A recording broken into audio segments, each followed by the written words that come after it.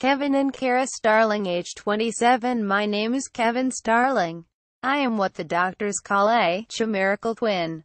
What this means for me is that when I was in the womb, I had a non-identical twin sister, but I absorbed her. This means I have two separate strands of DNA.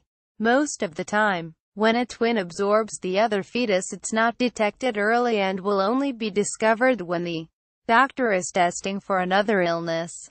In my case, our case, several things made it apparent at birth. One of my eyes is hazel and the other is blue. I have brown hair on my head but blonde hair everywhere else. I am a big guy, but my feet are dainty. My parents thought this to be no more than a novel turn of events that could make for conversation. The doctors said they saw no reason I could not lead a normal life.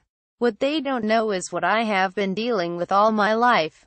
Along with the two strands of DNA, I also have two consciousnesses going on inside my head.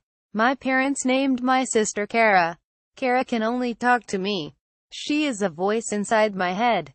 She is getting insanely pissed off right now, because I keep referring to us as, quote, I, or my. She has no control over our body. She can control nothing, but complains and protests frequently. I am not a mean person. I do take her into consideration sometimes. But one of our biggest problems is, she is heterosexual. So when I am with a woman she is completely repulsed. It's kind of a mood killer for me when I'm kissing a woman, and in my head I hear, oh my god, that is disgusting. You don't even want to know what masturbation is like. I believe we share sensations. When we feel pain, sometimes she responds to it. I know. When I have sex, this is a very hard story to write because Kara is reading as I type this. She is having a fit on the things that I am saying.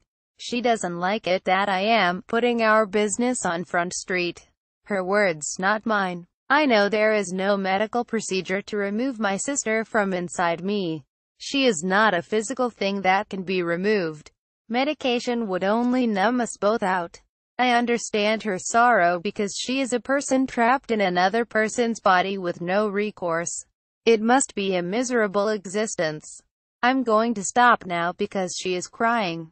Sometimes I think we would be better off with a bullet in our head.